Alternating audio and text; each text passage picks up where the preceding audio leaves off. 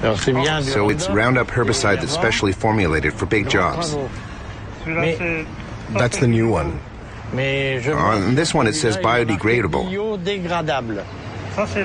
That's the old one. It doesn't say biodegradable anymore, so it must no longer be biodegradable. It's the same product. I imagine they don't have the right to say it anymore. It must not really be biodegradable. Be careful not to spray it in my face. Oh, I'm not a murderer. Well, I'm sure these Roundup-ready soybeans are ready to harvest today. They're probably about, I'm going to say about 11.5% moisture, so they're perfect for harvest. First heard about Roundup-ready soybeans in a farm magazine about 8 years ago, and it seemed like a neat innovation. The soybean has a protein genetically inserted into the plant, and it's resistance of Roundup. The Roundup is sprayed on the plants. There are some definite advantages. If you look at my field here, you don't see weeds. When label directions are carefully followed, Roundup is not harmful to humans, animals, or their environment.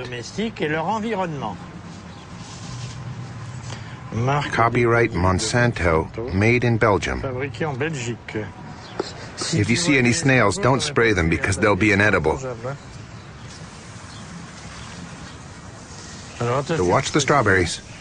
I'd encourage European farmers to take a look at the Roundup-ready technology. Frankly, it's very good for the environment. It's a sustainable system.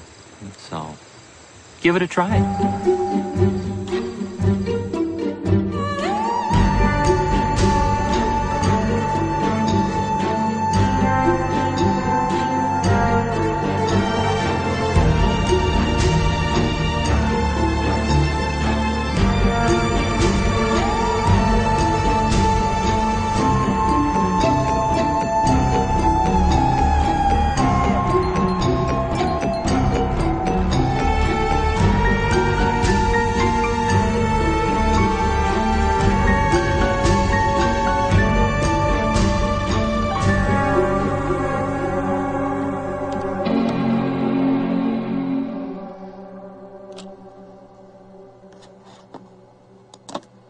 Monsanto.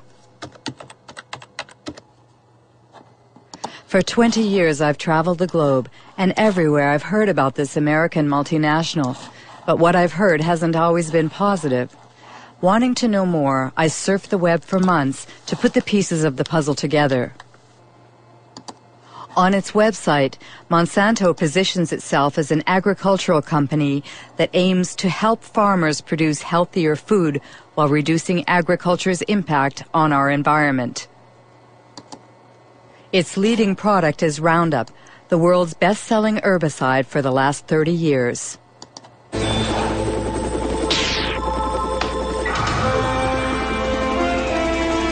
One shot, all it takes for weeds, Roundup. Monsanto is also the world leader in biotechnology. 90% of the GMOs grown on the planet belong to them. Most of them have been genetically modified to resist the application of Roundup, like Roundup-ready soybeans.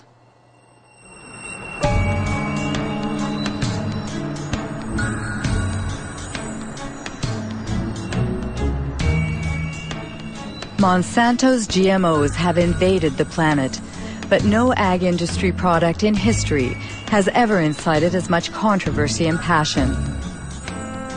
Why? What's at stake with GMOs? And could the company's past shed some light on what the company is or claims to be today? Founded in St. Louis, Missouri in 1901, it was not always an agricultural company.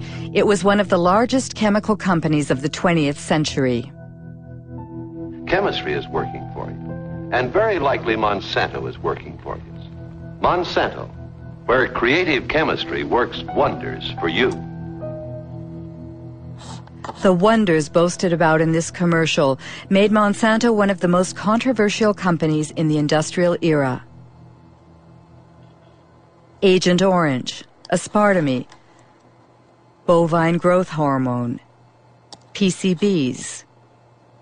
These chemically created oils used worldwide as coolants and lubricants in electrical equipment were the jewels in Monsanto's crown for over 50 years. They were called Arachlor in the United States, Pyrrolin in France, and Clofen in Germany, until they were banned in the early 1980s. Monsanto PCB.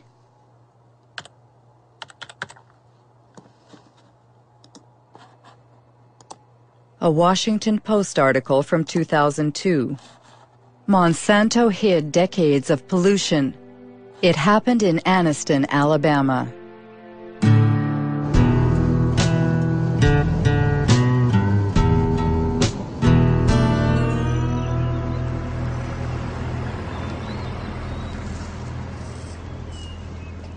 Terry was my baby brother. He died in 1971 from a cancer of the brains, or a tumor of the brains, cancer of the lungs, and hers of the heart. He was 16. In the last 3 years, I have lost more friends. They died from illnesses, cancer, sugar diabetes, hepatitis, all these different ailments that comes with PCBs, and they have been related to PCB.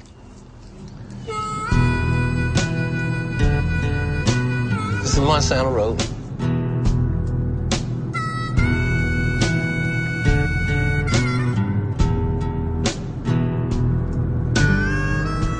This is all just a black area, minorities that live in this area. But every one of these homes was like contaminated. They just cleaned that yard up over there to the right about 6 months ago. These was all homes. These people lived here, and they had to move. The houses was torn down.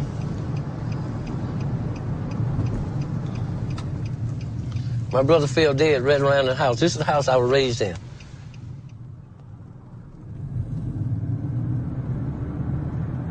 See this grass right here? They buried PCBs over here. Monsanto got permission to bury PCBs in Anniston. And this is Snow Creek right here, where they put the cement in here. It comes from the plant discharging PCBs all the way down through here. And it was poisoning. They never told anybody, but they told the state. The state didn't tell us.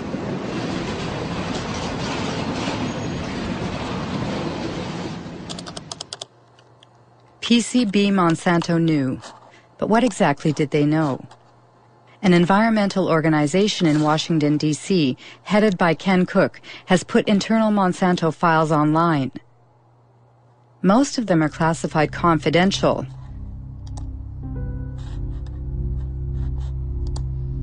FYI and destroy. 1937, exposure to PCBs provokes systemic toxic effects and acne-form skin eruption. In 1961, 2 workers developed hepatitis symptoms after a pipe broke in a factory using PCBs.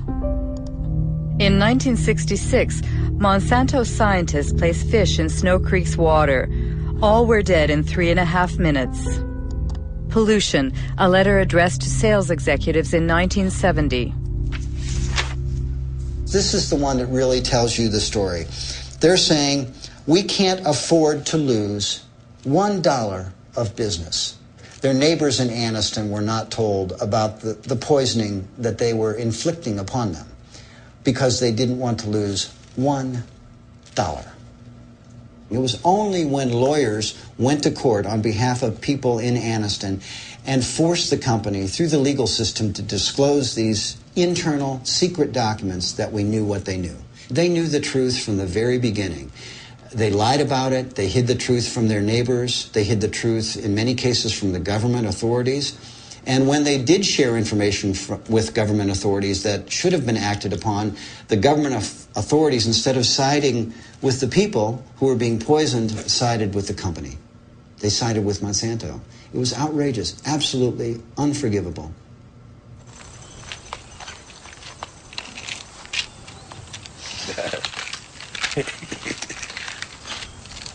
These are all your medicines? Yeah. Well, no, that ain't all of it. I got some more here. How much you have in you? 63.8 in the blood. In the blood. If they took a fatty biopsy of him now, he probably would top the scales of about 3,000 or 4,000 parts per billion or more. And which is the level acceptable? I mean, acceptable is 2 part per billion. That's standard all around the world. But these people, we have more in our bloods and in our body than actually anywhere else in the world.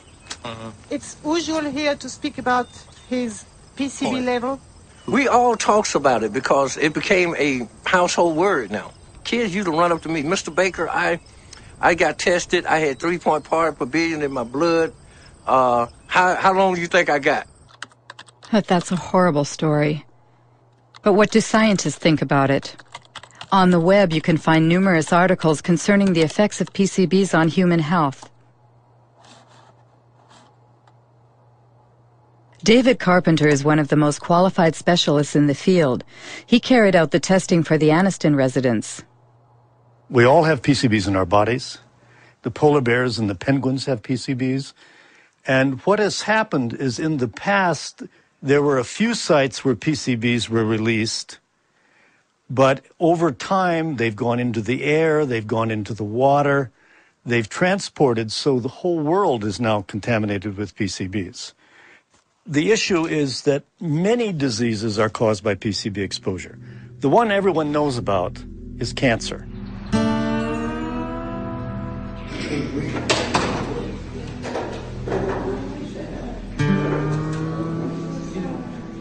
My test results stated that I had 202 parts per billion in my system.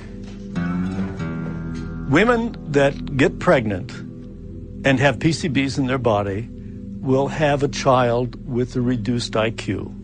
29.6.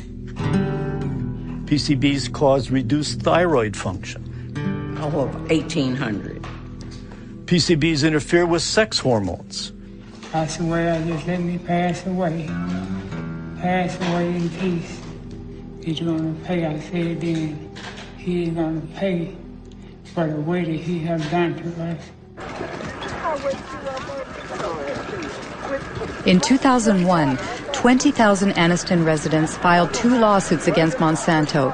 Monsanto and its subsidiary, Solutia, settled by paying $700 million to compensate the victims, to clean up the site, and to build a specialized hospital. But no Monsanto executive was ever sued. To do justice. Under American law, in most instances, it's very rare for executives or officials in these companies to be held criminally responsible. So we have the civil system, the civil courts. We make them pay. And the truth of the matter is, in most instances, the price these companies pay decades later is a fraction of their profits. And this is why it pays to keep these problems secret. And it makes you wonder what they might be keeping secret now. I have to say, we would never trust a company like Monsanto to tell the truth about a pollution problem or about a product. We would never trust them. Ken Cook says we would never trust a company like Monsanto. So what about Roundup, the world's favorite herbicide used by gardeners and farmers alike? What is it exactly? It's the brand name Monsanto gave to glyphosate, a so-called non-selective or total herbicide, because it destroys all plants. First sold in 1974, it owes its great success to Monsanto's unwavering claims that it is biodegradable and good for the environment. Voici Roundup, le premier désherbant biodégradable. Il détruit les mauvaises herbes de l'intérieur jusqu'aux racines et ne pollue ni la terre ni l'os de Rex. Roundup, le désherbant qui donne envie de désherber. Roundup biodegradable. Ken Cook was right. The company was found guilty of false advertising. Twice. The first time was in New York in 1996. And the second was in France just last year. The judges found that the wording biodegradable, leaves the soil clean and respects the environment were false advertising. Especially since, according to tests performed by Monsanto itself, Only 2% of the product had broken down after 28 days. That's why Monsanto recently removed the word biodegradable from its containers. But that's not all. Many scientific studies have shown that Roundup is highly toxic. For example, Roundup provokes cell division dysfunction, a study by Professor Robert Bellet.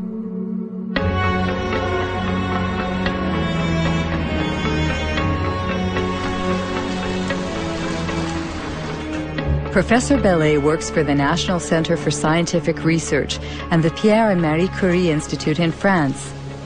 He has studied the effects of Roundup on fertilized sea urchin eggs. The big surprise was that Roundup has an effect on cell division. We saw very quickly that Roundup affected a key process in cell division. Not the cell division mechanisms themselves, but those which control cell division. You have to understand how cells become cancerous. In the beginning, all cells are benign, and then at a certain point, modifications take place in the cells that make them unstable from a genetic point of view. This is the first malfunction that we observed with Roundup. It is for that reason that we consider that Roundup provokes the first stages that lead to cancer. We're careful not to say it provokes cancer, because we won't see the cancers develop for 30 or 40 years. It was immediately clear how important these findings were for product users, especially since the tested doses were well below those which people normally use, and we said to ourselves, gosh, we really have to let the public know about the dangers as quickly as we can. And I thought the best way to do that was to talk to my administration. But there, I was shocked, very, very shocked, because I was ordered, not to communicate our findings due to the GMO question lurking in the background. What an incredible account. Roundup's toxicity was hidden to protect the development of GMOs. So let's go back to the creation of GMOs. According to Monsanto's site, Roundup-ready soybeans, introduced in 1996, were the first bioengineered crop to be approved in the United States. Farmers using these seeds belong to the American Soybean Association, whose address is on Monsanto's site. John Hoffman is its vice president and an ardent biotechnology advocate. In the spring, I will go out and spray one pass of Roundup to burn down the weeds that are growing in the early spring. And about 6 or 7 weeks later, I'll spray a second pass of Roundup. And that controls the weeds for the year. Before we had Roundup technology, this field would have had weeds. We would have had to walk through and pull the excess weeds by hand. It was labor intensive. So the Roundup Ready system saves me time and it saves me money. It seems Monsanto's new wonder has what it takes to entice farmers. But how does it work? How can the soybean plants survive being sprayed with Roundup? This is a soybean cell. The core of this cell contains its DNA, in which the bean's genetic structure is encoded. In order to create its GMOs, Monsanto breaks the species barrier using a Roundup-resistant gene harvested from a bacterium. This gene is placed on microscopic particles of gold, which are fired into the soybean cells with a gene gun. The gene penetrates the DNA and creates a protein, making the plant resistant to Roundup. When the herbicide is sprayed on the crop, it kills all the weeds, leaving the soybean plants intact. One must admit that the process is an incredible technological feat. But these soybeans engineered to withstand such a powerful herbicide are destined for our dinner plates. They must have been thoroughly tested before being put on the market. Who was the Secretary of Agriculture at the time? Dan Glickman, Bill Clinton's Ag Secretary from 1995 to 2000.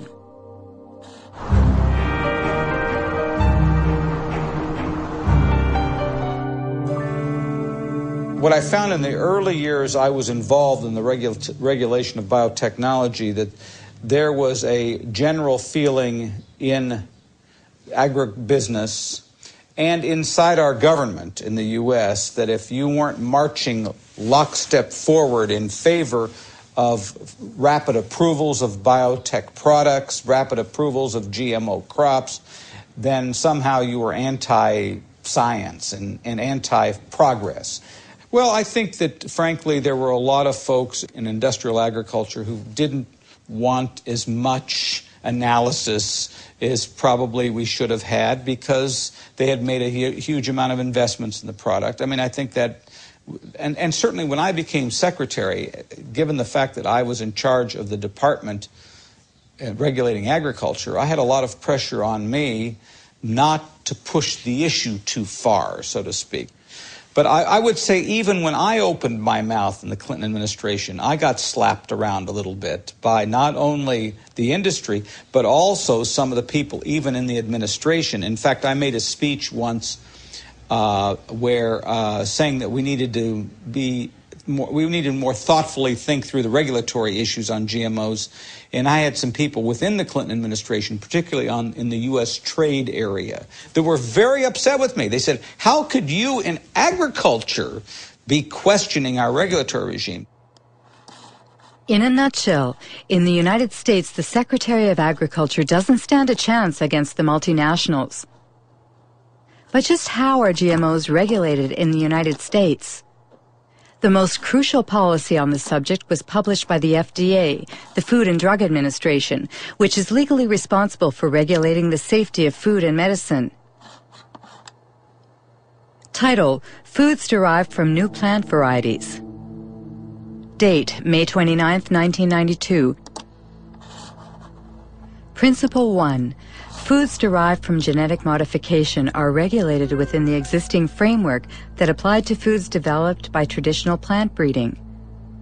Obviously, the FDA decided not to create a special category for GMOs. For further information, contact James Mariansky, who headed the biotechnology department at the time.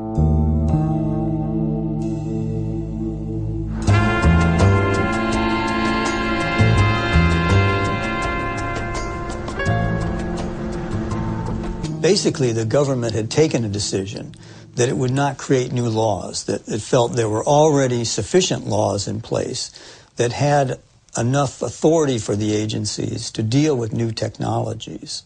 That means the White House asked the agency to write a policy where GMO should not be submitted to a specific regulatory regime? But it's not based on scientific data. It's a political decision? Yes, it was a political decision. It was a very broad decision that didn't apply to just foods. It applied to all products of biotechnology.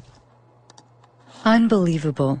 James Mariansky admits that GMO regulation was based on politics rather than science. How exactly did they justify their decision? Principle 2. The components of food as a result of genetic modification of a plant will be the same as or substantially similar to substances commonly found in food.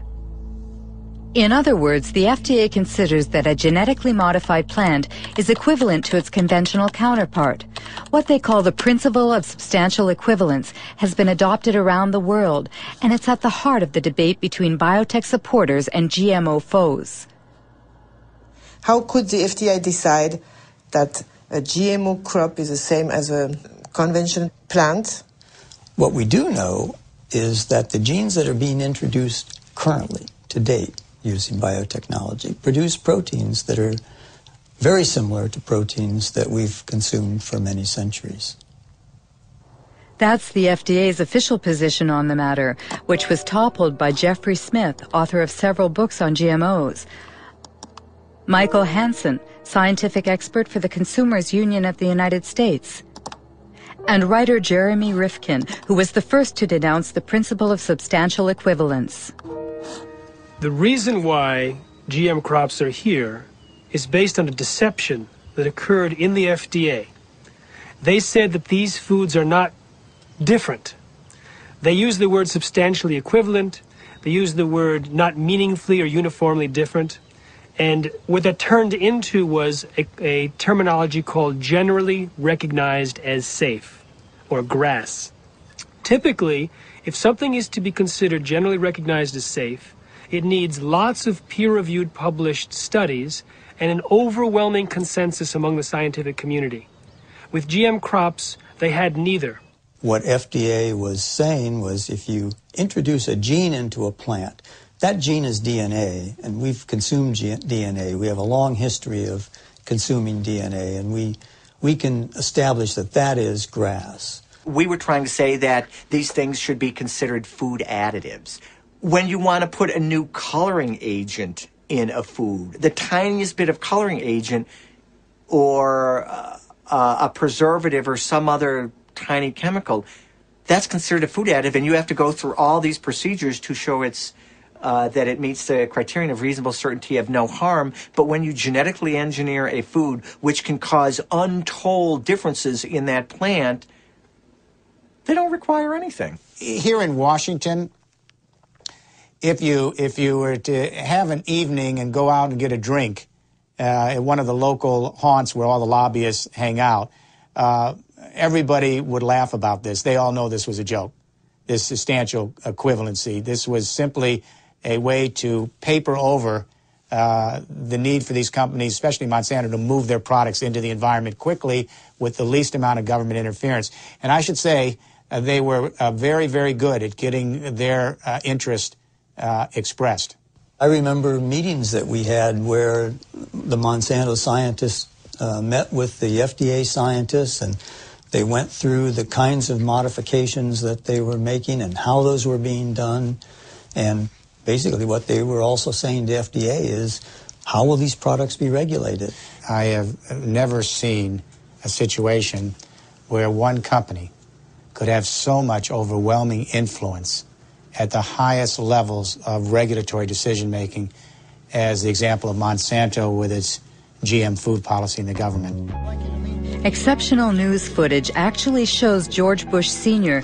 visiting Monsanto's research facility 9 years before Roundup-ready soybeans were first sold. What I'd like to do today is show you some of the steps we go through when we're moving genes from one organism into another. And you'll actually be doing the very little manipulations we do in the laboratory, where we take DNA, cut it apart, mix different pieces together, and then rejoin them, splice them back together. This tube contains DNA that was made from a bacterium. DNA would look the same whether it was from a plant or what an are we animal. saying here? Oh, I see. And this will lead you to do what? To have a stronger plant, or a plant that's resists herbicide? In this case, it resists the herbicide. I see. We have a fabulous herbicide. This is a chemical that will... When George Bush Sr. toured the company's headquarters, he was Ronald Reagan's vice president, and deregulation was this Republican administration's watchword. The intention was to boost industry by eliminating what White House hardliners called bureaucratic hurdles, like health and environmental safety testing, which were Monsanto's key problems. We have before USDA right now a request to test this for the first time on a farm in Illinois this year. And get hallucinating about it, we'll lose another year. Yes, we will. And then the expense goes out and nothing happens because you can't. Yeah, and I would say, quite frankly, we have no complaint about the way USDA is handling it. They're going through an orderly process. They're making sure that as they deal with these new things, they do them properly. And now, if we're waiting until September and we don't have our authorization, we may say something different. Call me. We're in a dereg business. In 1988, when George Bush Sr. was elected President of the United States, Dan Quayle became the new Vice President. 4 years later, he announced the American policy concerning GMOs, drafted just as Monsanto had wanted. We are taking this step as part of the President's Regulatory Relief Initiative, now in its second phase. The United States is already the world leader in biotechnology, and we want to keep it that way. In 1991 alone, it was a $4 billion industry. It should reach at least $50 billion by the year 2000, as long as we resist the spread of unnecessary regulation. Do you think it was really a conspiracy? A conspiracy is a strong word. From a corporate standpoint, it was a brilliantly executed takeover. Early on, a gentleman by the name of Michael Taylor became the deputy administrator of the Food and Drug Administration right at the time that they were about to set out their policy. Who is Michael Taylor? On the internet, only a single image remains of the man who once wielded his power so discreetly. Today he heads a foundation called Resources for the Future.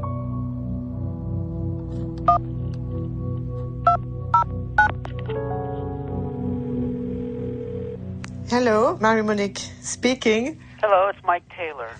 My questions are about your role. I mean, when you were working at the FDA, before being hired by the FDA, you worked as an attorney for Monsanto during 7 years, didn't you? Well, I was a partner in a law firm of which Monsanto was a client. And I worked on some Monsanto matters, yes. And apparently, if I understood well what I read, the FDA created a new position for you, Deputy Commissioner for Policy? Well, because there was a special need at that time at the FDA because of the new GMOs? It had nothing to do with GMOs. Nothing at all to do with GMOs. I wasn't the author of these policies, but that's just false. He moved over to the FDA in July of 1991. Up until that time, he was at a law firm called King & Spalding. His personal clients included not only Monsanto, but the International Food Biotechnology Council. And he had drafted for them a proposal for how they would like to see genetically engineered foods regulated. And if you look at the proposal that was written for IFBC, that was Michael Taylor's, with the final one that was published, it looks very, very similar.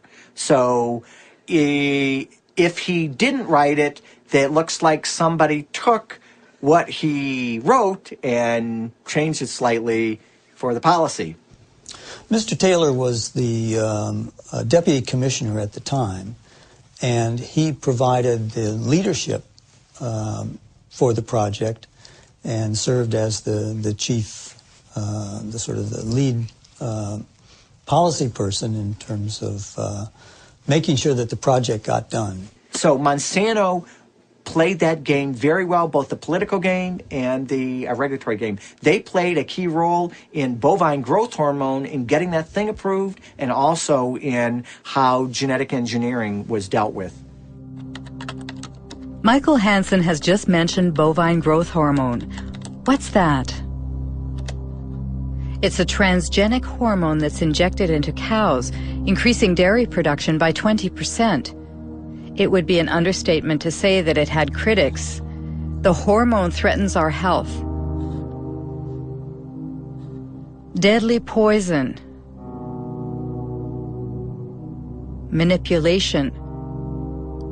Called RBGH for recombinant bovine growth hormone, Monsanto began selling it to dairy farmers in 1994 under the brand name Posilac.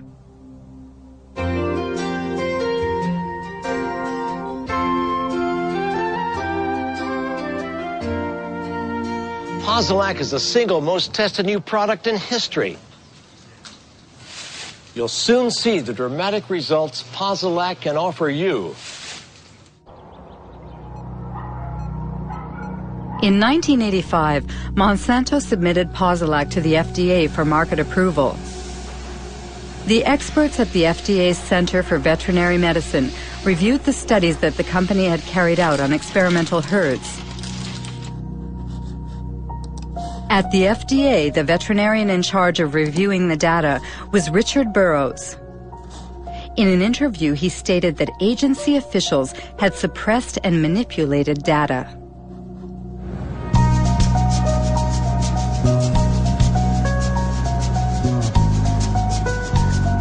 The data that they came in with lacked a lot of insight into the dairy industry. They didn't ask crucial questions about these diseases, and that is mastitis, which is infection of the mammary gland, and reproductive problems. So when the first data came in and that was missing, I said, all right, guys, you need to go back and get information. So that set it back probably 2 or 3 years. Did you warn the FDA about your concerns? They pretty much just sidetracked me. They pulled in, my boss pulled in other people that were closer to him, and I saw less and less of the data. Even the things I had asked for to be done, I didn't, like the mastitis studies, I never really got to see a lot of that because they figured, well, if you're in the way, we'll get you out of the way. So they sidetracked me. Eventually I was fired. One day I was escorted to the door and told that was it. I was done. Have you been threatened? Yes, mainly by the lawyers for Monsanto, because when I was going for my appeal, they told my lawyer that if I went in and revealed any company secrets in my defense, that they would sue me. In the end, the FDA was forced to reinstate this conscientious veterinarian. He eventually resigned, disheartened. On the internet, there's also talk about files that were stolen from the FDA and sent to Dr. Samuel Epstein, who heads the Cancer Prevention Coalition.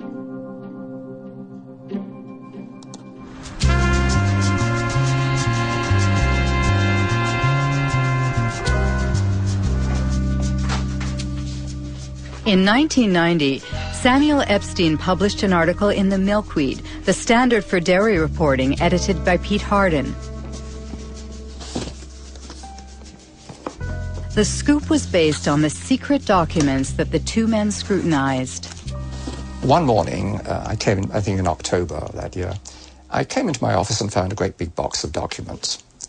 And it came from Washington, but no indication as to who sent it.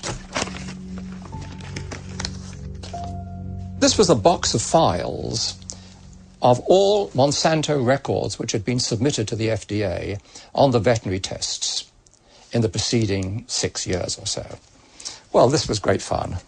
Many of these documents are original documents, and as it says here, company confidential. It contains confidential information which may not be reproduced, revealed to unauthorized persons, or sent outside the company without proper authorization. As an investigative journalist, that's the kind of stuff I like to report.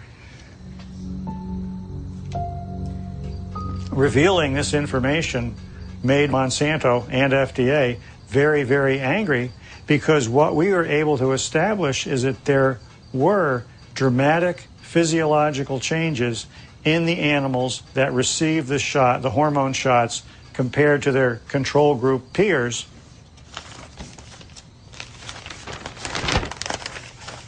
For example, we see the ovaries of the cows receiving the synthetic hormone in the different treatment groups were, for the right ovaries, 34% larger, 42% larger, and 44% larger. Elsewhere in the stolen files, it shows how there were severe problems with the reproduction of these treated animals. The data is conclusive. We provided the data, the raw data, and summary data, is peer-reviewed data not done by us, to support the submission. Every health authority who has looked at bovine somatotropin has found that it is completely safe for consumers.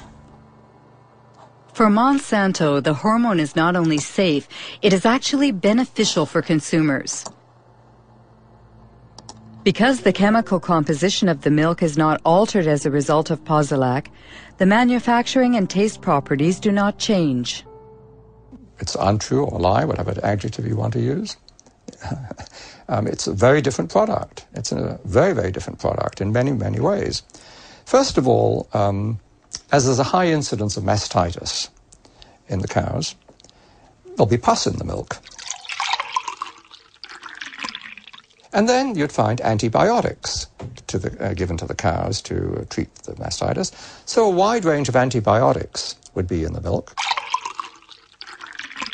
Apart from that, and very, very importantly, very substantial increases in levels of IGF-1, or insulin-like growth factor 1. There have been a series of studies, somewhere in the region of 60, relating increased levels of IGF-1 and breast, colon, and prostate cancers. Absolutely incredible. Are there other countries that have approved RBGH? Apparently, the hormone was banned in Europe and Canada. Canada? That's strange because Health Canada usually models its decisions on the FDA's. RBGH, scandal at Health Canada. Monsanto accused of attempt to bribe Health Canada for RBGH. Margaret Hayden, I swear that the evidence I shall give on this examination... In October 1998, 3 scientists from Health Canada testified before a Senate commission in order to stop the approval of the transgenic hormone. The scandal was made public by whistleblower Dr. Shiv Chopra. Shall be the truth, the whole truth, and nothing but the truth. So help me God. My question to myself was, what truth am I going to tell? The one I know or what the minister is telling me to tell? And that was my conflict. I would ask each one of you, have any one of you been lobbied by Monsanto? Any one of you? No. Dr. Hayden? I did attend a meeting back approximately about, I believe, 1989-90, and Monsanto representatives had met with myself and my supervisor, Dr. Drennan, and my director, Dr. Messier, and at that meeting, an offer of $1 to $2 million was made by the company, and I don't know any more about what became of that, but my director indicated after the meeting that he was going to report it to his superiors. How did Monsanto react? Well, Monsanto did not deny that they made the offer of $1 to $2 million at this meeting. They later on tried to say, oh, this was an offer of research in Canada to do some more studies in cows in Canada or whatever. So anyway, that's what happened in Canada. The drug was not approved. So the European Parliament, based on what revelations in Canada, banned it forever. And then all of a sudden, we 3, Margaret Hayden, Gerard Lambert, and I, were dismissed for disobedience. And we fired. All 3 of us were fired, and those fights are now in courts. Bovine growth hormone! The United States Congress also opened an investigation at the request of RBGH opponents who oppose the ban on labeling milk as RBGH-free. Interestingly enough, the investigation was never completed. Government purchases of milk surpluses.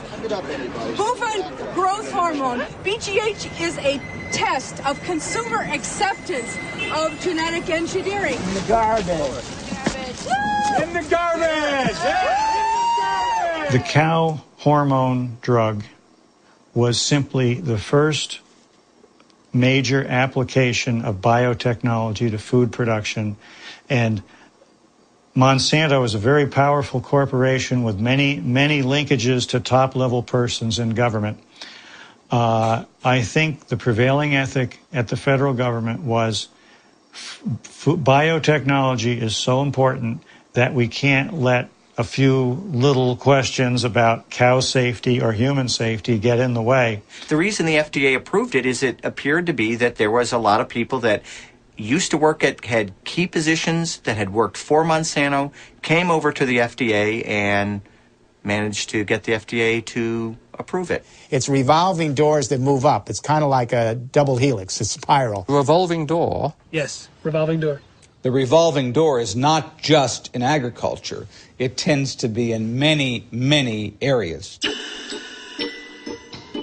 Donald Rumsfeld was the CEO of Searle, which was a Monsanto subsidiary.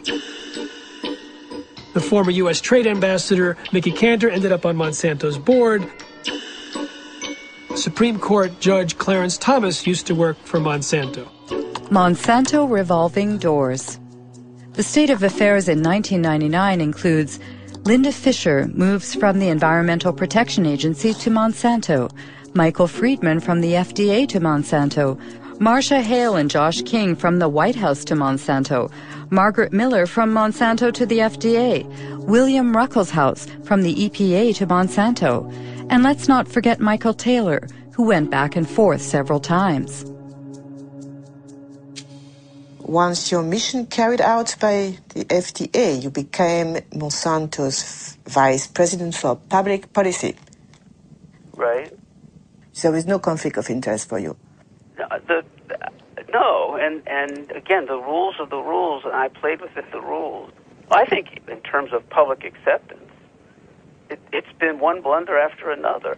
If you're trying to have a strategy for having the public understand and accept the new technology, having the first application of it be related to milk, which we already have more than we need, it created, it helped create a climate of suspicion.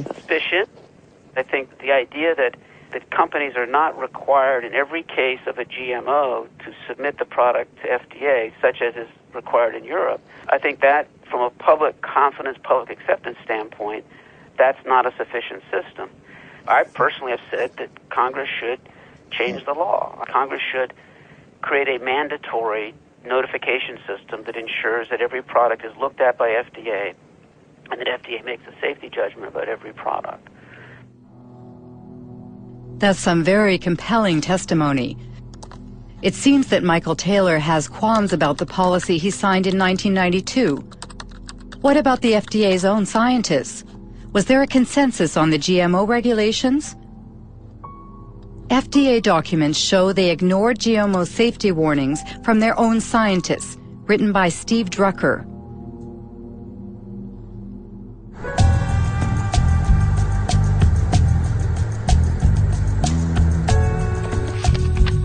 Lawyer Stephen Drucker represents a coalition of nonprofit associations. He sued the FDA, forcing it to declassify its internal files on GMOs.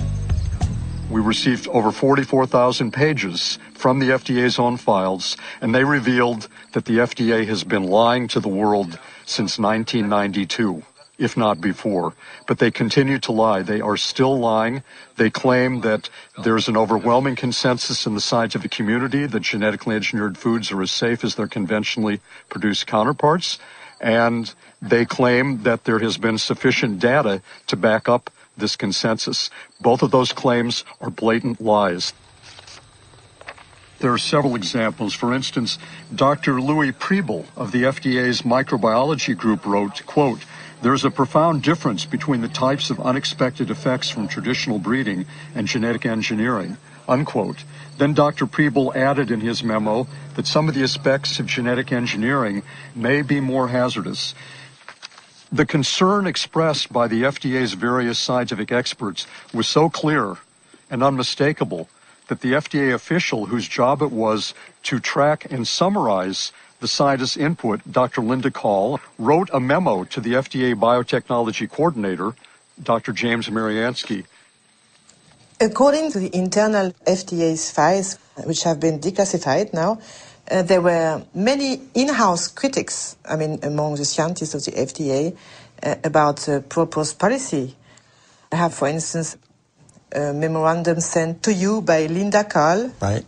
She stated, "The processes of genetic engineering and traditional breeding are different. Traditional breeding are different, and according to the technical experts in the agency, they lead to different risks." Different risks. The point was that we had many people with many different views.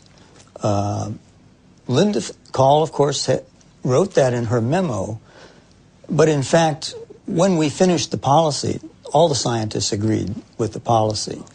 Now, FDA, of course, looked at the use of genetic engineering and has no information that simply the use of the techniques creates products that differ in safety or quality. Even before the consistent warnings in the memos from the FDA's own scientists, the FDA had very clear warning because the very first genetically engineered food supplement that came to market in the United States caused a major epidemic. Do you remember what happened in 1989 with L-tryptophan? You remember? Yes. It was a bioengineered amino acid. We know very well what's amino acid and... Right. That killed dozens of people and made hundreds and hundreds sick. It caused an epidemic of an unusual disease called EMS. Right. And how many people died? Right, but we have many... 37, and more than 1,000 people disabled. You remember? I do remember. And you said, according to a FDA administrative record, we do not yet know the cause of EMS, nor can we rule out the engineering of the organism. Did you say that I read? Yes. Amazing. James Mariansky can't rule out the possibility that it's the genetic manipulation itself that triggers unexpected side effects. But he did nothing. Have any independent scientists investigated this question, which is crucial for consumers? Arpad Pustai, world-renowned scientist, lost his job when he warned about GE Foods. 1998.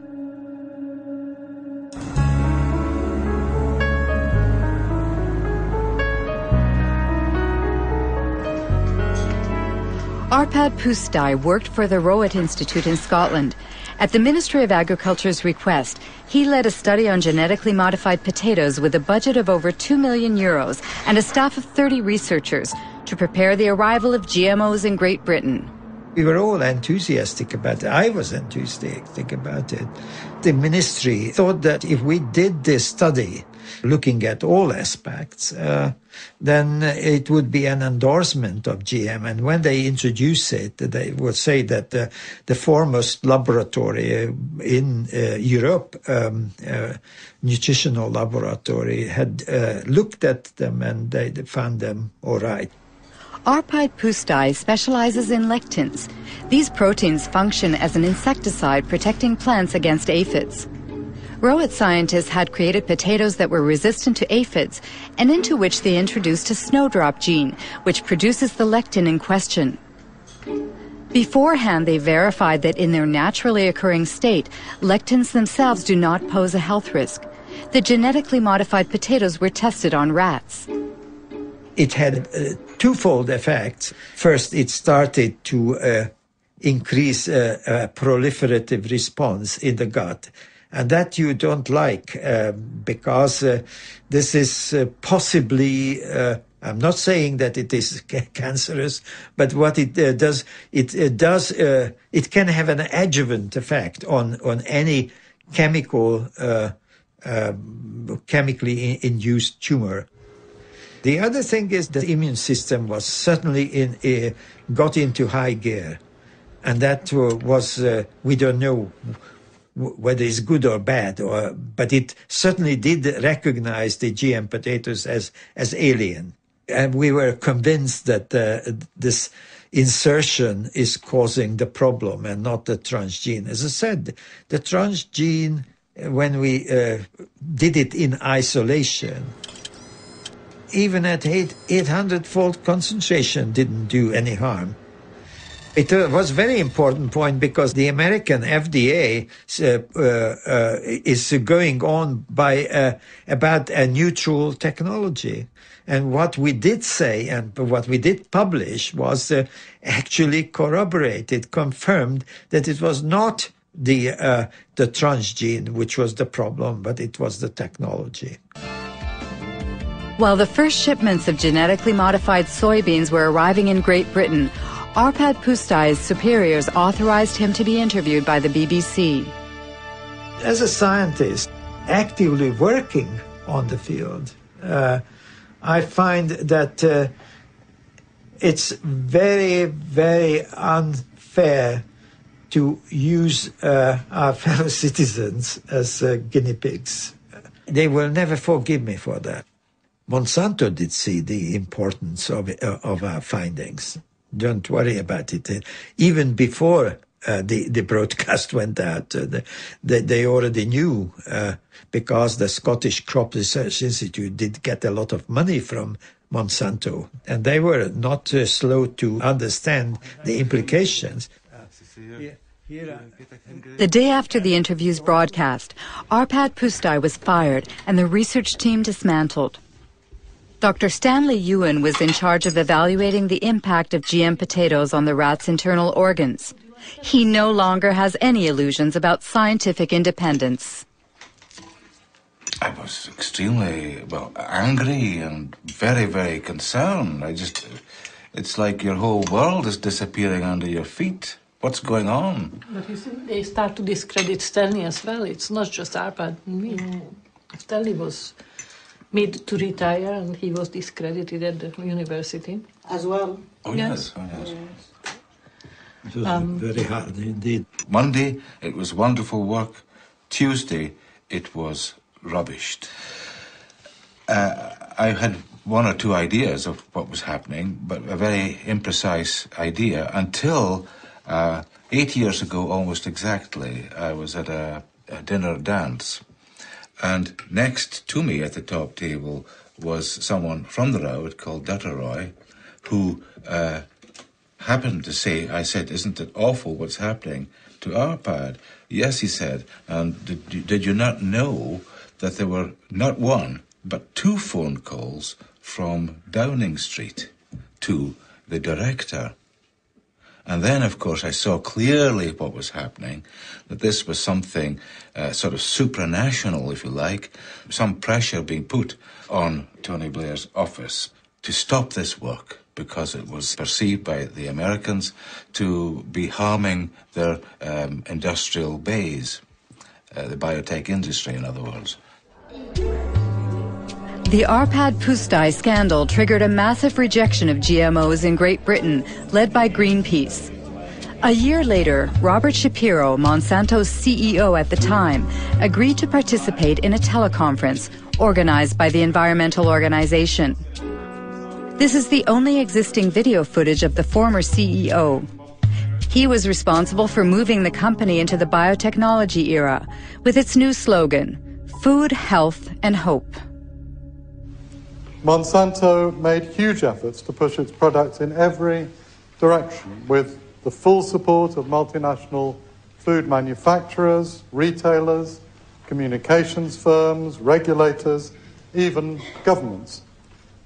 You behave not as a company offering life and hope, but as bullies, trying to force your products on us. If I'm a bully, I don't feel that I'm a very successful bully. I want to start by emphasizing that biotechnology is a tool. Biotechnology in itself is neither good nor bad. It can be used well or it can be used badly. The products that are on the market have been reviewed through the regulatory processes that society has established in order to assure not only safety, but the environmental safety of the products themselves.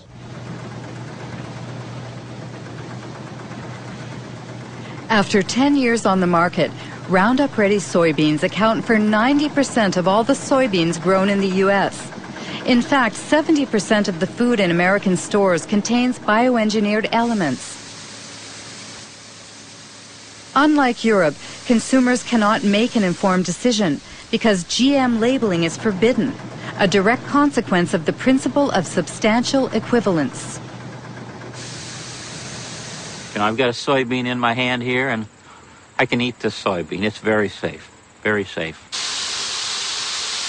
I think FDA is confident that the soybean, in terms of food safety, is as safe as other varieties of soybean. How is the FDA confident about that?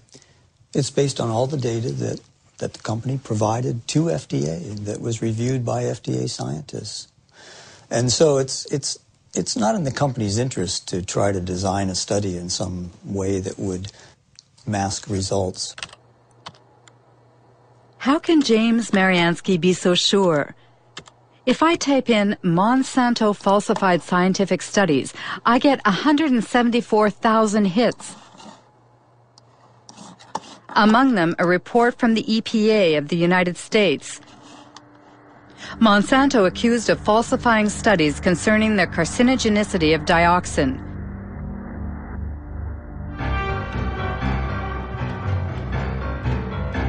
The story began in Nitro, in a Monsanto factory that produced a powerful herbicide called 2,4,5-T. In 1949, an explosion in the factory provoked unexpected side effects. 228 workers developed an extremely disfiguring illness called chloracne. It's caused by dioxin, which is a highly toxic byproduct of 2,4,5-T.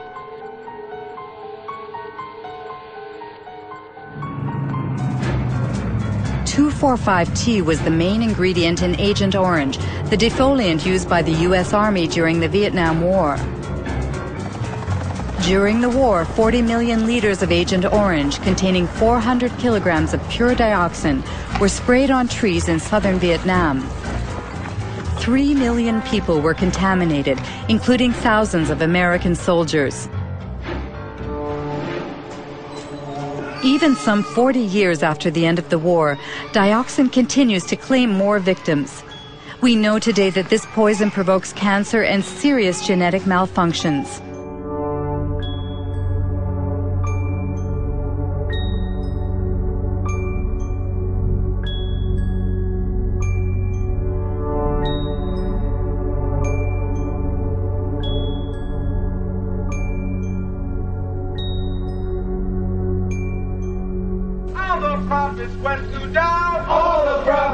In 1978, while American Vietnam veterans were suing the makers of Agent Orange, Monsanto sponsored studies on the long-term effects of dioxin.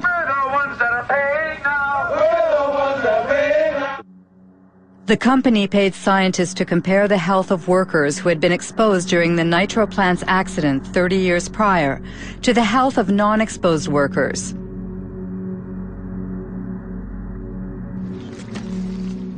There are two experts on the subject.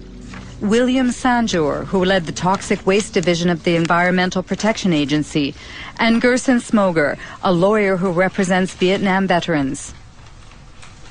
In 1990, Dr. Kay Jenkins, a colleague of mine at EPA, wrote a memorandum pointing out that allegations had been made that those studies, some of those studies that Monsanto had conducted were flawed.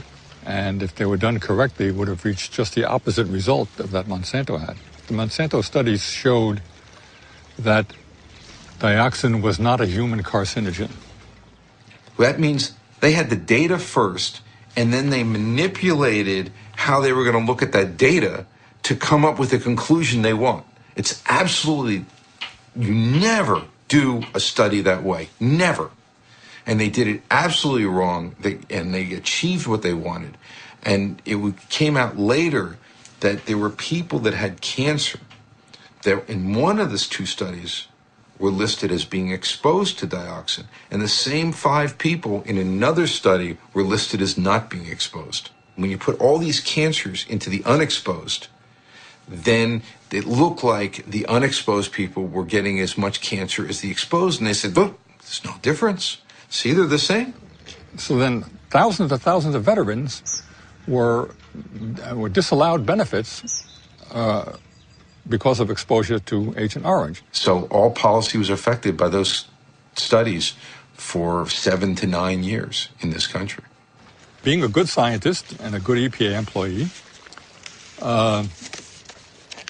and someone, by the way, who's quite fearless, Kate Jenkins wrote a memorandum to the EPA Science Advisory Board asking them to review these 2 studies to see if they were correctly done. The fact is, there was no investigation of Monsanto. It didn't exist. Nobody investigated those studies. Nobody, period. What they investigated was Kate Jenkins, the whistleblower. They made her life a hell. They harassed her. They changed her jobs. They persecuted the poor woman. If you think of Monsanto today, they are telling that their GMOs, for instance, are sound and safe. Do you trust the company? I wouldn't believe a word that company says, nothing. I might trust some independent source who investigated their claims, depending on who that independent source was and how good they are and how independent they are. Precisely. In order to prove the safety of Roundup-Ready soybeans, Monsanto carried out a study which was published in 1996 in a well-respected scientific journal. The study was supposed to assess the effects of GM soybeans on animal health, specifically on rats. This study was thoroughly reviewed by both a Danish scientist, now deceased, and the Norwegian specialist Ian Prime. I'm afraid to say, value this study very poorly indeed. It's very disappointing, very disappointing. Especially because this paper sort of served as a basis for the whole principle of substantial equivalence. I can just cite, which is again a bit surprising, although the animal feeding studies provide some reassurance that no major changes occurred. Now, some reassurance, now that's not good enough. I want 100% reassurance, not just some reassurance. They talk, for example, about the, on page 723, except for the darker brown colour, livers appeared normal at necropsy. I mean, you can't do that without looking inside. You have to look at the content inside the liver, taking sections, showing under the microscope that there is no difference. They've used, for example, older rats. Obviously, again, if you want to avoid any problems, okay, use an adult. But if you want to see if any changes are evident, then you should use younger individuals, of course. In some ways, you can say it's bad science because a lot of the data that they should have shown isn't shown. But did you try, for instance, to get access to the raw data? I didn't. A colleague of mine did, and spent quite a frustrating length of time going through different offices and so on. But finally, the answer was the answer was no. If there was nothing to hide, then there should be no problem. You should be willing to distribute your material for anybody to work on. And when you keep it tight, then you suspect that there's why is this the case?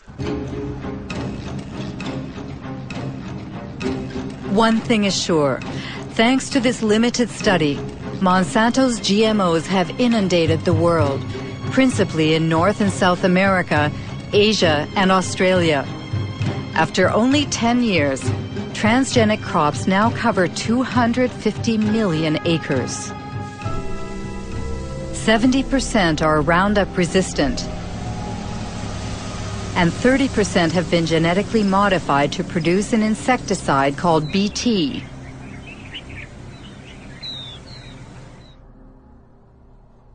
Since 2001, the company has published a yearly document titled The Pledge Report, a kind of ethics statement in which Monsanto tries to justify its business practices.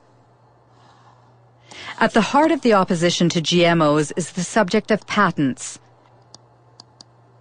This is what Monsanto calls their intellectual property, which are supposed to protect their investment. In North America, every farmer who buys bioengineered seeds must sign a technology agreement in which the farmer promises to respect the company's patent on the modified gene. Biotech crops are protected by U.S. patent law. And so I may not in any way save seed to replant the following year. It's something that is a protection for Monsanto, for biotech companies, because they literally invest millions and millions of dollars to produce this new technology. And how can Monsanto know that someone, for instance, replant harvested seeds?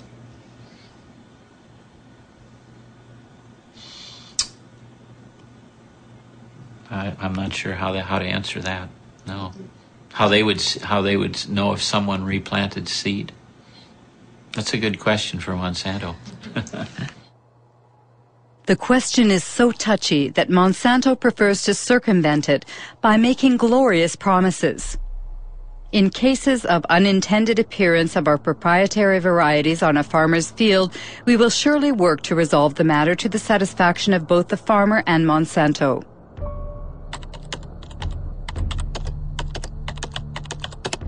The reality seems much less idyllic. The Center for Food Safety in Washington, D.C. published a study on farmers sued by Monsanto for having not respected its seed patents. It found at least 100 lawsuits and many bankruptcies. Among the victims, Troy Rush, an Indiana farmer.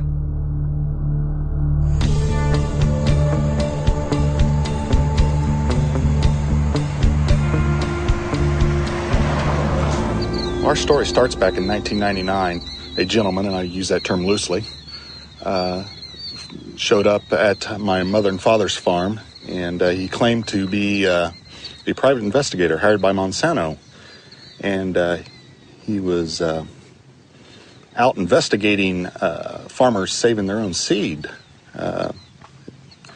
and asked us, he'd come right out and ask us if we'd saved their seed.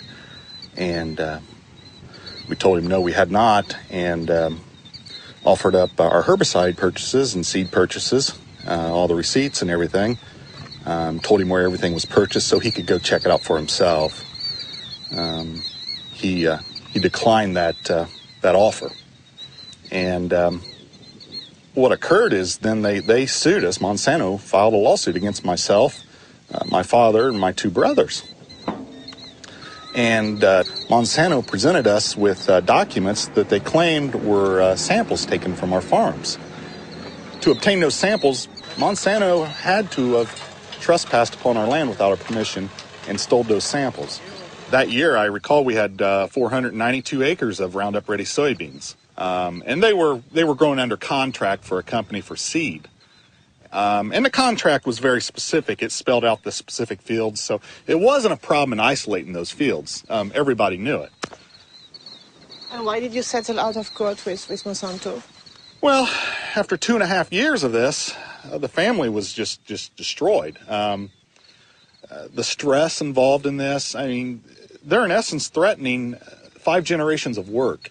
And if they would to prevail in something like this, it's all gone. They take it all away. They take it all away. Good morning. Morning, sir. How are you this morning, Troy? I'm well. How are you, David? Still surviving? Good. Troy Roush and David Runyon grow conventional soybeans. They have been victims of the so-called gene police. Created by Monsanto to enforce its law in the fields, the gene police sow fear in rural America, where farmers denounce the totalitarian methods used in a GMO-dominated world. I have some pictures here for you, Troy, I'd like you to look at. Okay. Here's what I have done, Troy, to help prevent re-entry on my farm of anyone coming onto my farm. It was in July of 2003. And they came, it was the latter part of July, they came to my house. It was like 7 p.m. Who came? Monsanto employees. And they presented me a business card. And they asked me a few questions about the kind of soybeans I plant, the kind of corn I plant, where I market my crops. And so I said, okay, that's the end of the conversation. Yeah, patents have changed. They've changed everything. It revolves with a relationship of trust with neighbors. That is gone. Myself, I probably only have 2 farmers that I talk to that are close to me. Are they really afraid, the farmers? Of course they're afraid. You can't defend yourself against these people. They've created a little industry that serves no other purpose than to wreck farmers' lives. Of course they're afraid. Does it mean that you're afraid, for instance, that a neighbor can snitch on you? Yes. Yes? Yeah. Yes. All you have to do is dial 1-800. Dial 1-800 Monsanto. Or no, I'm sorry, 1-800 Roundup. I remember encouraging farmers to call this toll-free number and turn their neighbor in. And why does Monsanto do that? Well, the reason they do it is control. Seeds? Yeah. They want to control the seed. They want to own life. I mean, this is the building blocks of food we're talking about. They are in the process of owning food. All food. Between 1995 and 2005, Monsanto acquired over 50 seed companies throughout the world. These companies produce corn, cotton, wheat, and soybean, and also seeds for tomatoes, potatoes, and sorghum. Everywhere, people worry about Monsanto's monopoly. which in the long term threatens to wipe out all non-transgenic varieties. Monsanto doesn't agree and speaks only about the benefits of biotechnology, especially in developing countries like India. Our products provide significant economic benefits to both large and small growers. In many cases, farmers are able to grow higher quality and better yielding crops.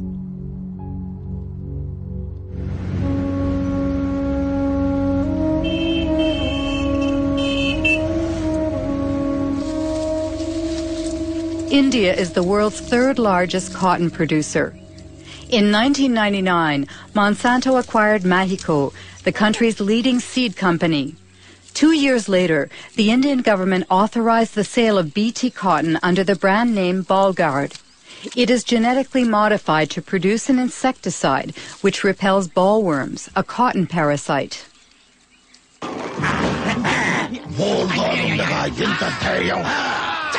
బోల్గాడ్తో రాత్రి పగలు రక్షణ చూశారా బోల్గాడ్ శక్తి యొక్క వాగ్దానం spray తక్కువ లాభం ఎక్కువ బోల్గాడ్ ప్రతి విత్తనాలు కాయదులుచు పురుగులతో పోరాడే శక్తి.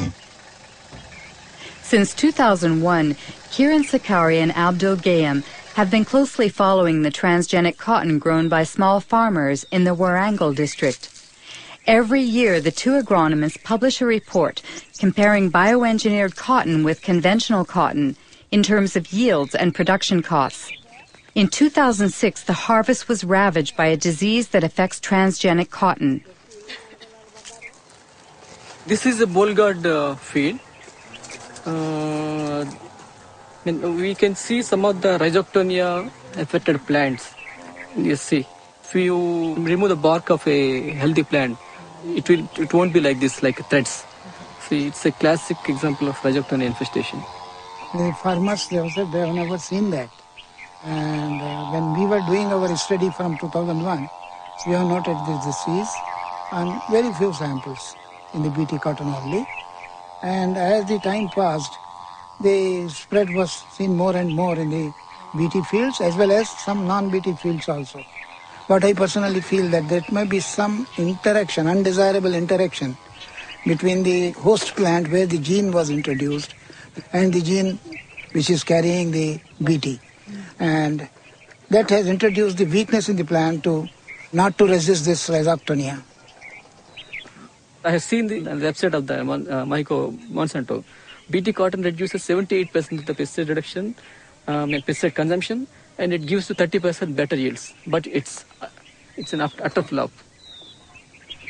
After 90 days, invariably you have to spray for bollworms, even on BT cotton.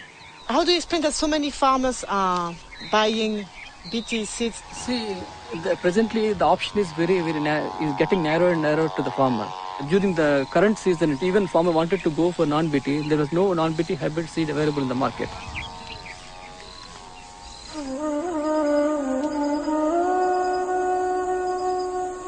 Today in India, Monsanto controls nearly all of the cottonseed market, forcing the locals to buy its seeds at prices 4 times higher than conventional varieties. Small farmers must turn to moneylenders who charge high interest rates. If the harvest is poor, it means bankruptcy, a vicious circle which is decimating Indian villages.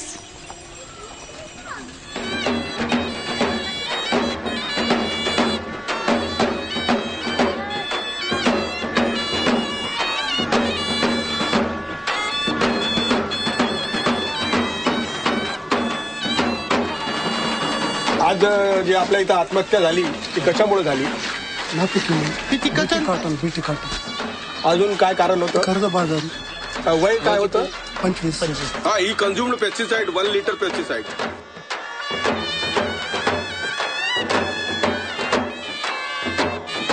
पहिला suicide आहे का नाही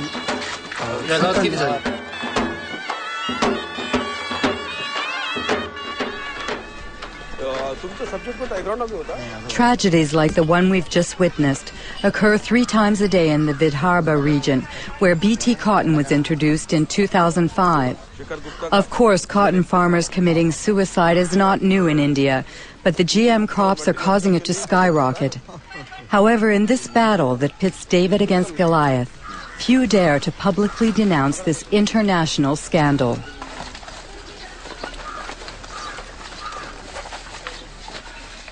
This is Vidarbha's rice growing belt. So if you see, the minimum suicides are there. But this is the cotton growing area. The result of the BT cotton is, the first year 600 suicides from June 2005 to June 2006. Second year, still today, within 6 months, 680 suicides. So it's a disaster. It's a complete disaster, yes. All these technologies, either it is GM or biotechnology, they are actually making the farmers completely dependent on the market. Because not only that you have to pay more for the seed procurement, but you have to fertilize it. And this very claim that no spraying is required, no pesticide required, is also false. When Monsanto claims in advertising that GM crops are adapted for small farmers, what do you think it's? Our experience shows that it is completely false. It's completely false. It's a lie.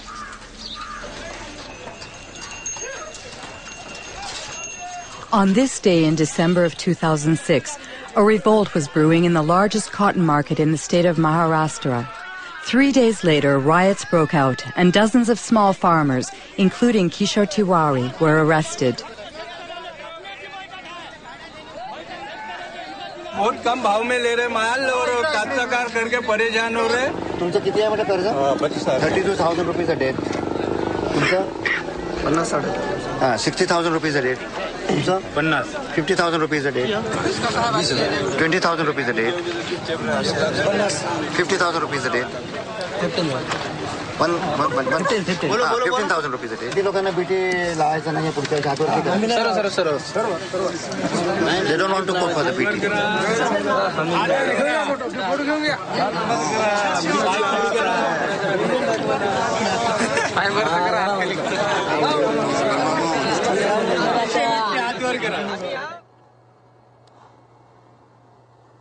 Seeds of Suicide is the title of a book by physicist Vandana Shiva. She won the Alternative Nobel Prize and heads the Navdana organization, which aims to conserve traditional seeds.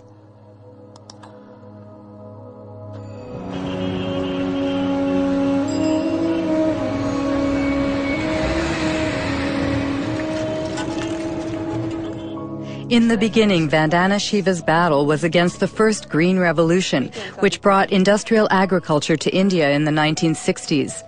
Today, she denounces what she calls the second Green Revolution, that of GMOs protected by patents. The difference is that the first Green Revolution was public sector driven. It was driven by government agencies. The government agencies controlled the research. In the case of the second Green Revolution, it is driven by Monsanto. It is a Monsanto-driven revolution.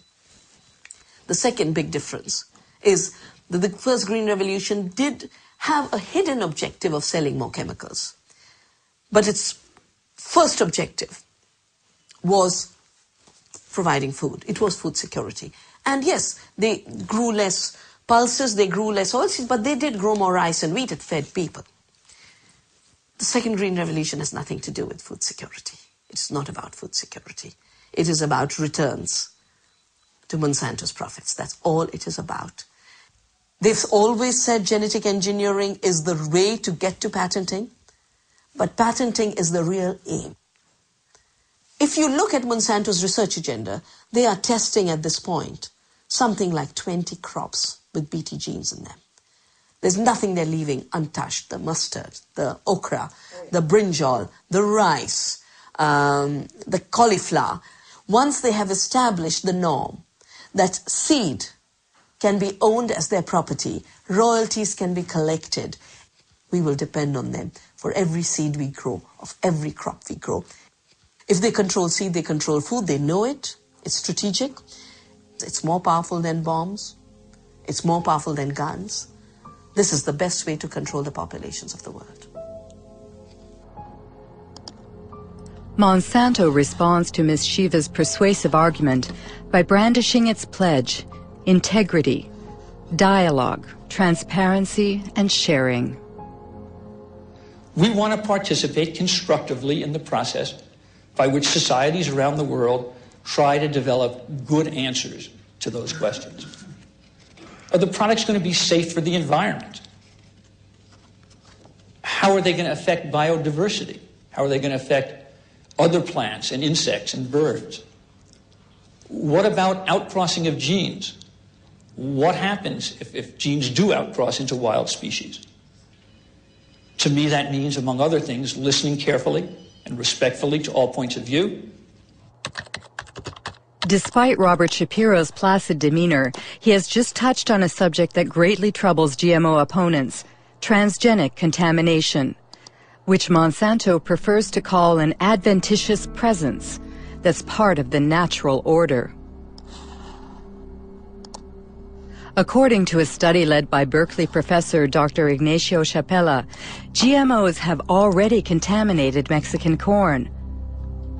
But when the scientific journal Nature published the study's findings, it triggered a violent controversy.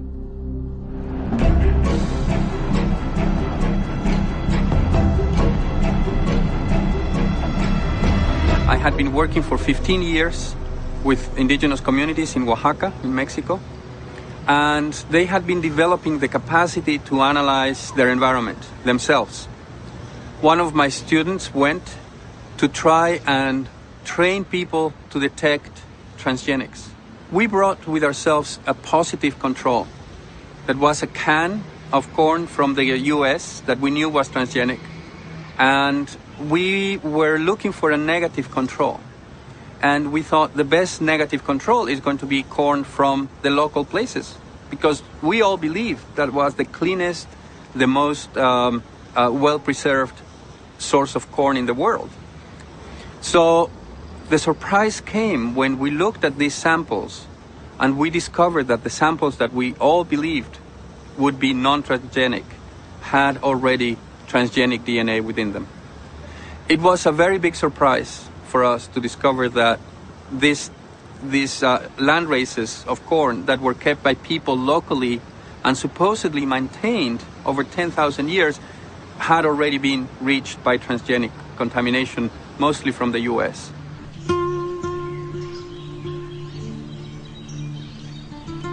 Mexico is the center of origin for corn.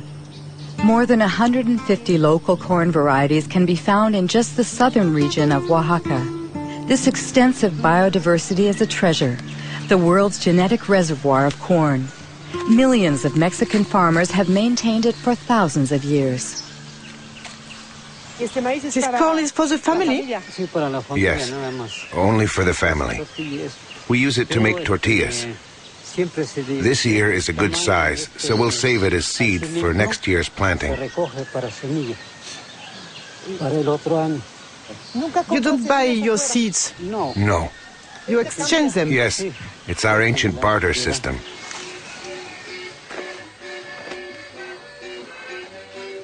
To preserve its corn's diversity, Mexico has banned genetically modified crops.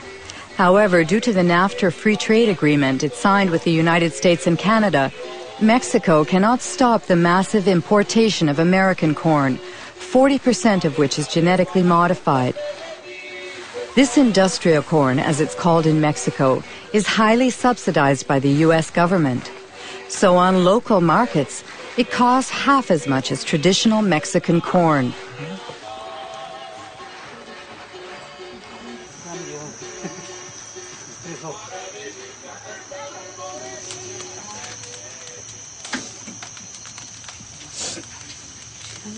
Do you always make your tortillas with local corn? Yes.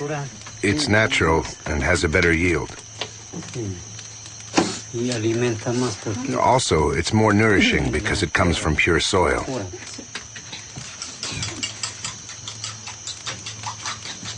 That's blue corn.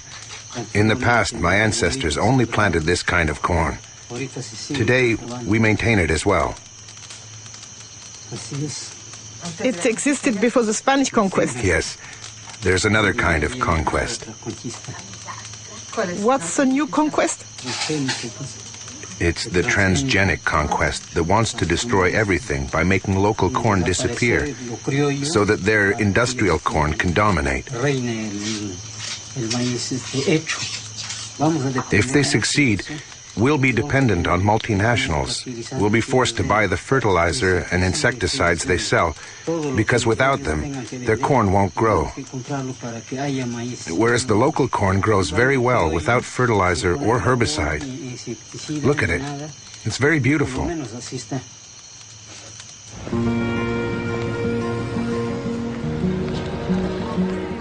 Ignacio Chapela's article provoked a violent reaction in Mexico. Since then, the National Ecology Institute has confirmed the contamination of Mexican corn. Roundup Ready and Bt genes have been found in corn from 5 regions of the country. What would happen if bioengineered corn crossed with traditional land races? Dr. Alberas Buya led a study using a local flower. She inserted the same gene in several specimens and then observed their growth. We observed that 2 plants, strictly identical from a genetic point of view, in other words, they both have the same genome, the same chromosomes and the same transgene. The only difference is that the transgene is located in different places. And well, once they grew, these plants presented a phenotype.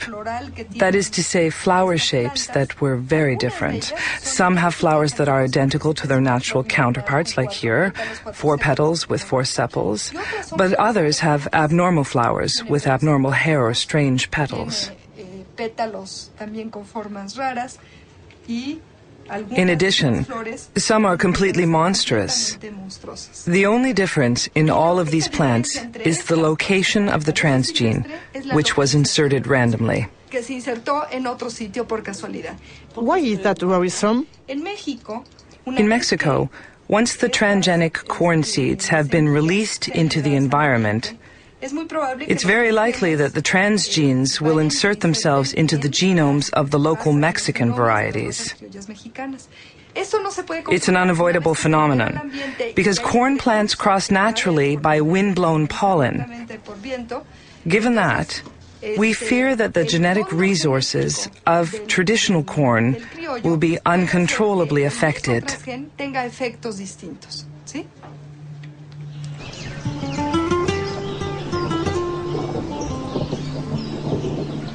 Buenos días, los seguimos invitando para que...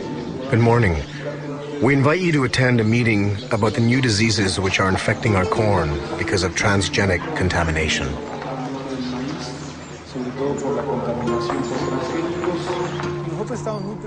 Aldo heads an organization of indigenous people. For 2 years, he's been leading an information campaign in Oaxaca communities, where Elena Alberas' fears have already been confirmed in the fields. I'm going to show you some photos of some corn plants that we took in our region of Sierra Juarez. We'd like to know if you have already seen this type of plant in your community.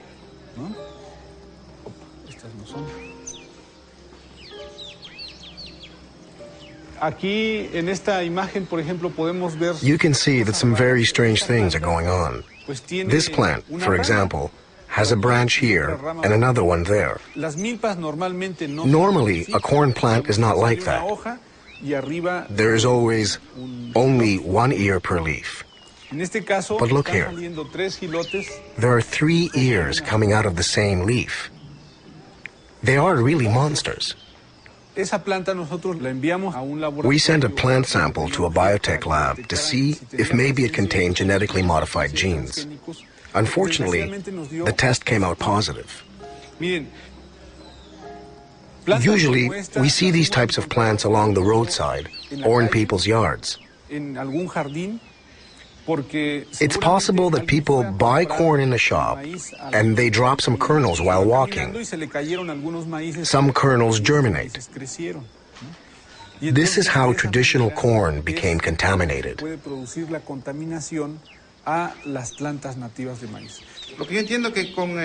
From what you've said, if we don't manage to stop their spread in our fields, Soon we'll be forced to buy our corn seed because our own won't work anymore. That's very troubling. What should we do? First of all, if you find a strange plant, you should immediately remove its stamen, because that's where its pollen comes from. In any case, you must be very vigilant in monitoring your plants.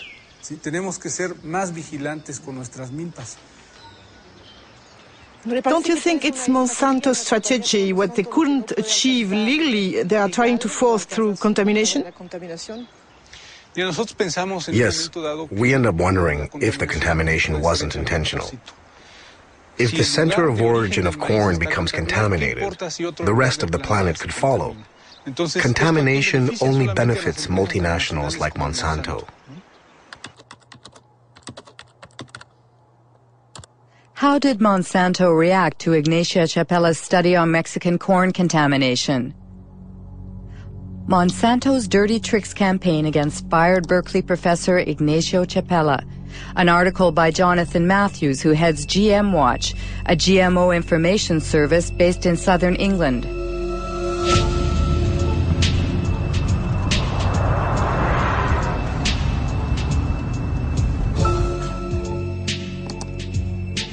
According to Jonathan Matthews, Ignacio Chapella was a victim of a campaign launched on AgBioWorld, a pro-GMO internet site. On the eve of the article's publication in Nature, a certain Mary Murphy posted an email that AgBioWorld distributed to thousands of scientists around the world. She wrote, "Activists will certainly run wild with news that Mexican corn has been contaminated by genes from GM corn." The very next day, a certain Andora Smetacek posted a second email. "Activists first, scientist second."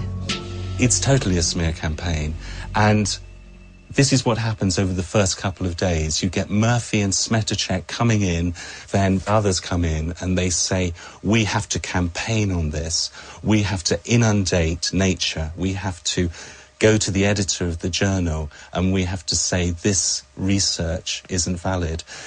Smetacek and Murphy, we'd been tracking them for some time and trying to work out who they were. In the case of Smetacek, we could look at the technical headers on the email. It says received from, and then we've got an internet protocol address. If we go off to a website registration site, now all we have to do is just to copy that IP address. Organization name, Monsanto Company, and based in St. Louis. Then Mary Murphy left behind details that enabled us to track who she was. So if we look here at the information that appeared, posted by Mary Murphy, and then we get the IP address, bw6.bivwood.com.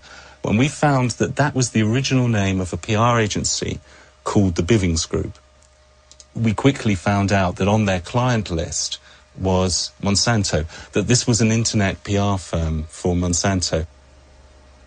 That means fake scientists.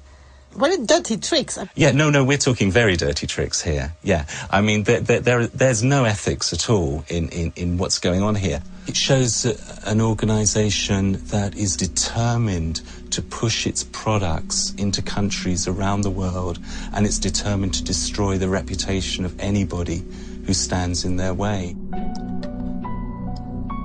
Jonathan Matthews' accusations were covered in the British press, but Monsanto chose to ignore them. As it continues its unrelenting rise, the company defends its vision of a transgenic world that will resolve the problems of famine and the environment in perfect harmony.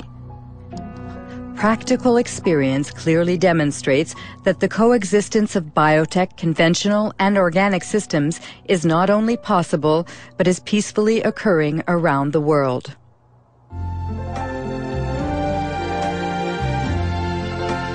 I see trees of green. Imagine um mundo que preserve a natureza, o ar, os rios, onde a gente possa produzir mais com menos agrotóxicos, sem desmatar as florestas. Você pensa num mundo com transgênicos.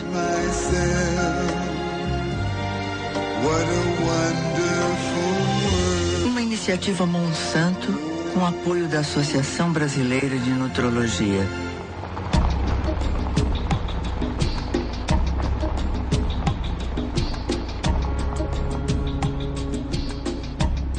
A transgenic world already exists in South America, where 100 million acres of Roundup-ready soybeans were planted in 2007.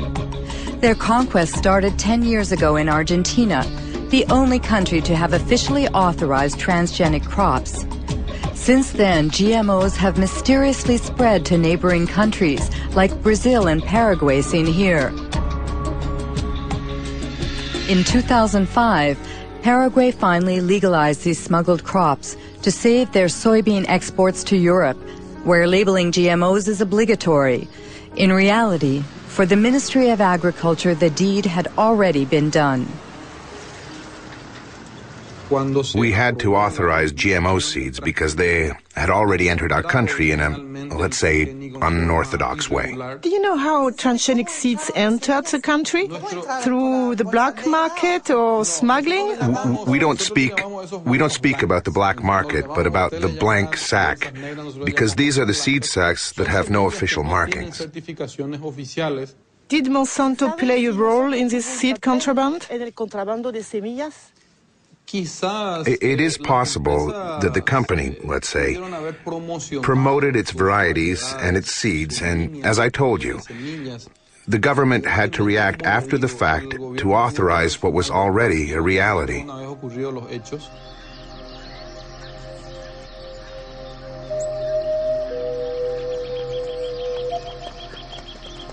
Whatever the origin, contraband has been profitable for Monsanto. As soon as the crops were legalized, the company obtained the right to collect royalties on each ton of soybeans the country produced. Just like in Brazil. Since then, there has been no let-up in Paraguay's deforestation and the expulsion of many small farmers who refuse to relinquish their small plots of land. Jorge Galeano leads a small farmers organization which is fighting against the progression of what he calls the green desert. What we have here is an example of a GM extension of soybeans. In fact, it's a monocrop that destroys everything in its path. Before here, there were fields containing everything that a family needed to live. Plants, trees, manioc, corn. Do you think that a GM crop can coexist with the crops of the small farmers? No, we are sure it can't. There are two incompatible models that can't coexist. It's a silent war that eliminates communities and families of small farmers.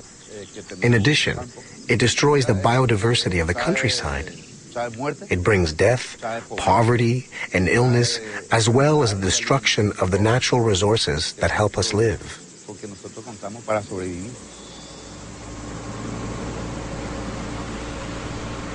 Today, Roundup is sprayed all over Paraguay by plane or mechanical spreaders driven by unprotected farm workers. The herbicide is sprayed right up to people's front doors or near the subsistence crops of small farmers. Every year, crops are destroyed and thousands of people contaminated. Like this family, which is surrounded by Monsanto's GMOs. The parents are worried about their son Pedro because every day he has to cross the soybean fields to sell his mother's homemade corn tortillas.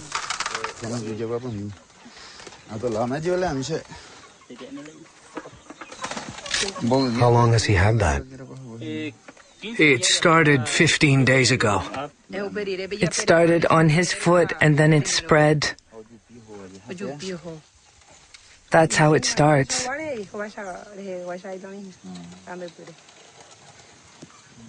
Does he have a headache?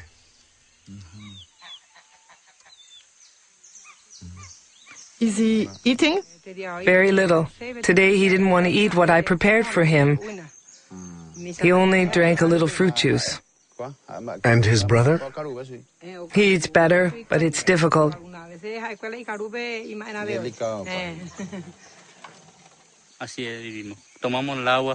That's the way we live. Recently, we lost 60 ducks and geese.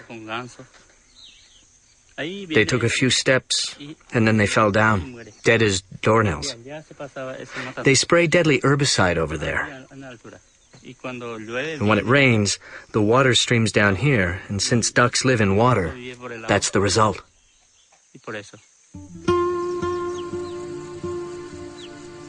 In Paraguay, 70% of the farmland is owned by only 2% of the population. With GMOs, the concentration is increasing. 3/4 of the soybean producers are foreigners staking claims for this new green gold. The ban on animal-based feed after the mad cow epidemic and the recent biofuel craze have caused soy prices to soar, triggering a rush to round up ready crops. According to the last census in Paraguay, each year 100,000 people leave rural areas to live in urban slums.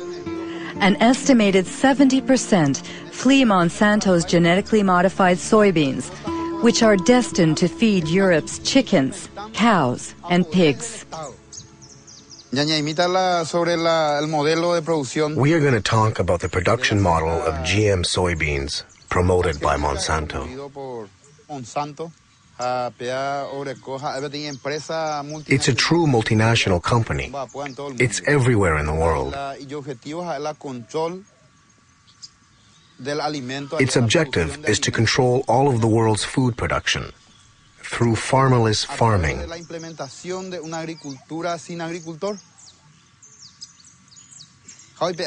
The result is that Monsanto is depriving us of our food sovereignty, of our ability to feed ourselves without depending on anyone else. That is why we say that we must fight for our independence, for our land. We must defend our communities, our families, and our country. In my case, my family lives in the city, but I don't want to go there. In the city, you have to buy everything, even food. Here, whatever we grow is ours. We can eat whatever we want, but in the city, you can't. If you don't have money, you have to search for food in garbage cans. I'd like to add that these families' struggle to survive touches all of us. In 2007, Monsanto employed 18,000 workers in 50 countries. In 2007, its stock prices continue to rise, and its profits have reached $1 billion. Its shareholders include not only pension funds and banks, but also hundreds of thousands of small investors.